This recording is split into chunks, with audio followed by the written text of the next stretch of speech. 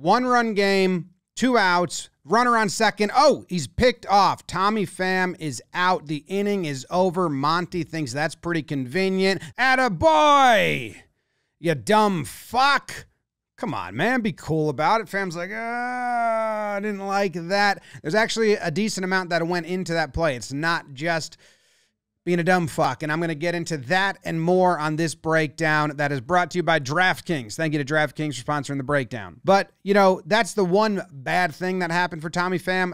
A lot of good happened. In this first at-bat of the game, 0-1, he took a fastball for a strike, and then he gets a changeup in the same spot, grounds it to third, slow roller, but he's got the speed. When you got the speed, you can get hits on balls like that. Now watch this. He's on first base, and Monty looks at him and then looks back at home plate and throws the pitch. Okay, the next pitch, Monty looks at him on first base very quickly and then looks back to home, throws the pitch. That's put in play. They get Tommy out at second. That ends his time on the base paths. Now, his next at-bat, he swings at the first pitch, fastball. He gets it down the line. He says, screw first base. That was boring. I'm going to go to second. Gets a double. He's 2 for 2 on the day. A nice piece of hitting there. Goes the other way. He's on second base. He's looking at the pitcher, Monty.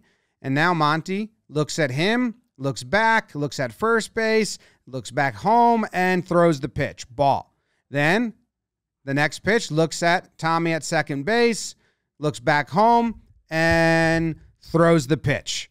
So Tommy Pham's keeping this, and that pitch gets hit, and Tommy Pham scores, but he's keeping knowledge of this, you know? Is he looking at me a lot? Is he looking at me a little bit? So now he's up for the third time.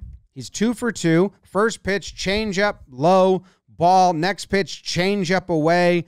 2-0. Give me that fastball you gave me last time. Yep, I'll do the same thing. Slices it down the line. It kicks off the fence. He hustles in to second. He's now 3 for 3 on the day.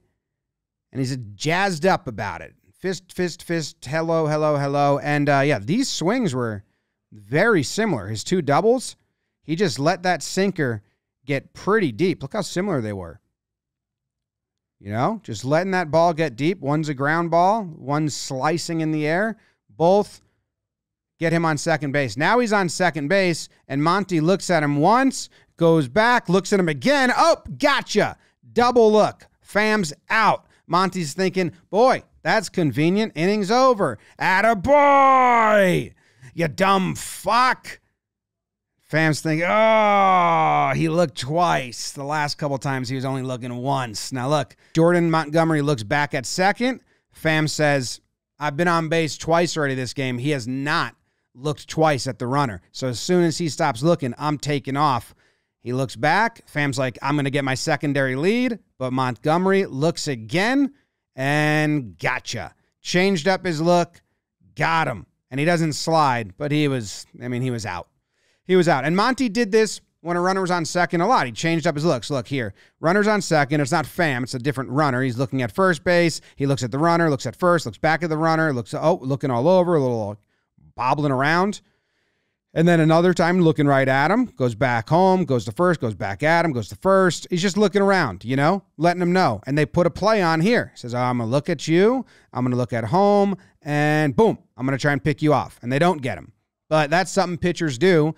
Talk about, you got to change your rhythm, change your look. And the D-backs, they're studying this. That's why they're so good at stealing. They don't get crazy big leads. They get crazy big secondary leads by timing that pitcher, by understanding, is he going to fall into a rhythm? Well, I'm going to take advantage of that. Well, they thought they were taking advantage of it. They did not there. But anyway, Pham's up again, and a new pitcher's in the game, Stratton, and he's got a 1-1 count now, a little slider off the plate. 2 strikes on Pham, fouls that fastball back, takes that changeup low, swings and fouls this changeup, stays 2-2. Ooh, takes that fastball inside, swings and fouls that fastball. Should have hit that one. He says, give me that fastball again, gets it again, shoots it. Looked like it was going right back at our faces. Bam.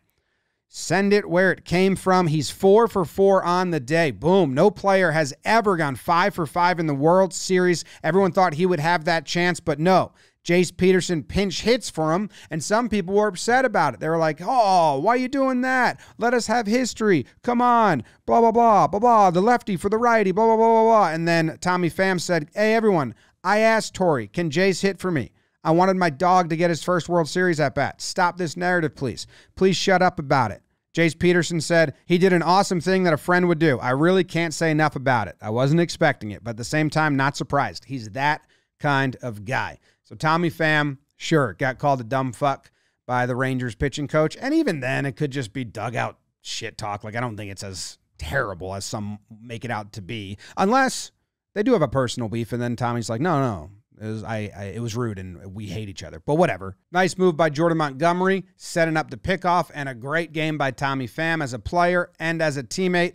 Thank you to DraftKings for sponsoring this breakdown. I appreciate that. If you guys enjoy it and you want to subscribe to the YouTube channel, I appreciate that as well. Thank you. See you later.